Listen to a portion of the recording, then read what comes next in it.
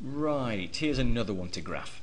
So now this one looks different than the previous one. Okay, this one is not written in y equals format. So in other words, it's not written. Oh, I've still got the straight line here. Right, it's not written as y equals, is it? Can you see that? Okay, it's not written as y equals. Now, there's two ways of actually graphing these questions when the x and y is on the same side and the numbers on the other. You can change it to the y equals format, and in some ways I think that's what the question said. If this just follows on from question 1 and you have to do it by the slope and intercept, then this is what you've got to do. You've got to rearrange that equation to get to y equals. Now I'll show you another way, all right, which I'm quite happy for you to do, because it's a good way of doing it. But first of all, we need to change that 3x plus 4y equal 12 to y equals, so we can see what the slope is and the y-intercept like we graphed the previous question. So, here we go. Here it is. Here's 3x plus 4y equals 12. How do I get the y by itself? Okay, right, what I need to do is I need to get rid of this 3x. It's a positive 3x, so subtract it. Okay, I'm going to take a 3x from both sides.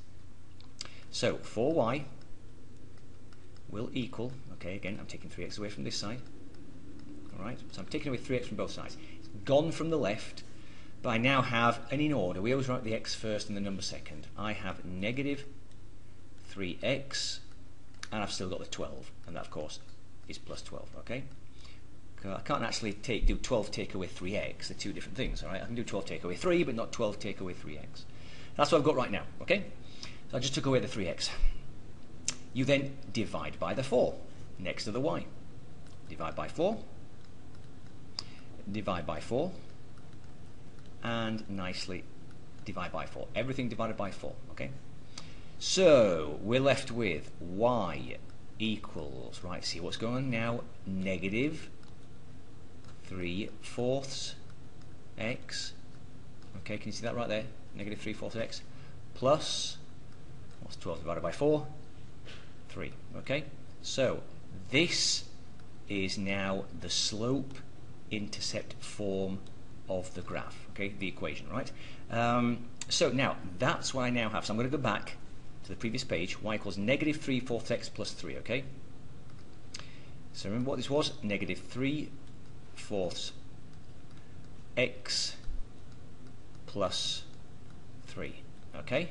So it's not written like that anymore, okay? We call that one the standard form, by the way, the other one, okay, that one. And then over here we're back to the slope-intercept form. So again, remember, here we go. What's the intercept? The y-intercept is 3. We really need to write that as 0, 3, okay? Alright, that's what the proper notation for the y-intercept. But anyway, it's just here, right there, okay? 1, 2, 3.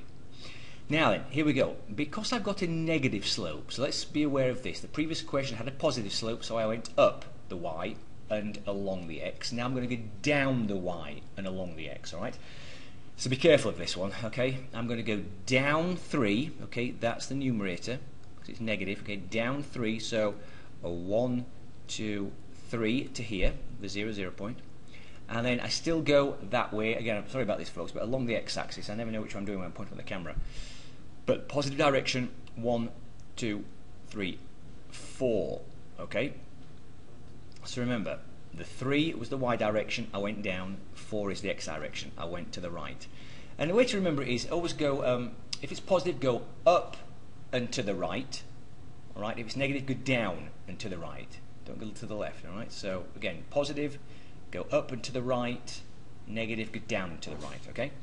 And you've got to kind of remember as well that when I actually do this, look, let's have a quick look at this. Positive slopes go up from left to right, okay? Positive slopes. Negative slopes go down from left to right. All right, so try and remember that one. Just when you look at it, think, does that look right? Okay. So, and I don't know if we still have the previous question up there, do we? We do. Remember? Okay, look at that. See that? Positive 4/3. That was the question. That's why it's going up from left to right. This one is going down from left to right because it's a negative slope. Okay, and because of what I've got. Right. So let's have a look at this. So let's just get back up a bit. So again, I'm going to grab my straight line tool, the software, and grab that and go whee. Now down 3/4. I can keep going down 3 again and over 4. Is that right? Okay, it doesn't matter as long as you've got a nice straight line, all right, and it's across the y-axis at 3 and the x-axis at 4. So there we go. Okay, now that's me just doing it by the slope and y-intercept method. Okay, I had to change it. A lot of work. I had to change that 3x plus 4y equals to 12. All that work, and I had to make it look like that, like question 1. Okay, but I will in another video, which will follow on from this. I'll show you a much quicker, easier way to do that.